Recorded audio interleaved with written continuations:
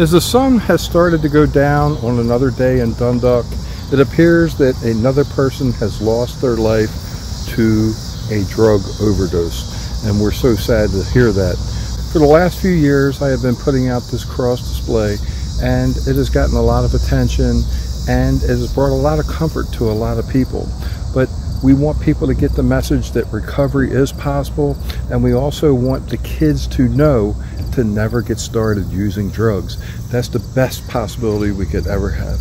But for those who are using the drugs right now, I just happened to see something today that a gentleman was so happy that he has had recovery for many years now, and someone else that I know has just started recovery, and there are plenty of people that I know who have recovered over the years. So just keep reaching out for help. It is available, and living a life with drugs, there's no future in that except what you see in front of you.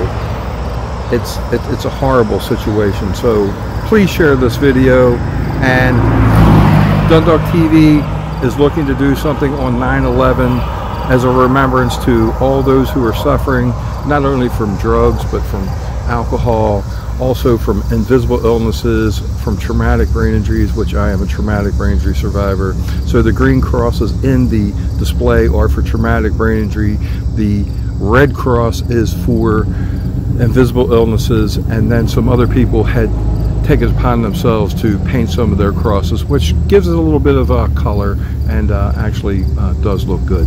So please share this message once again, and realize that recovery is possible.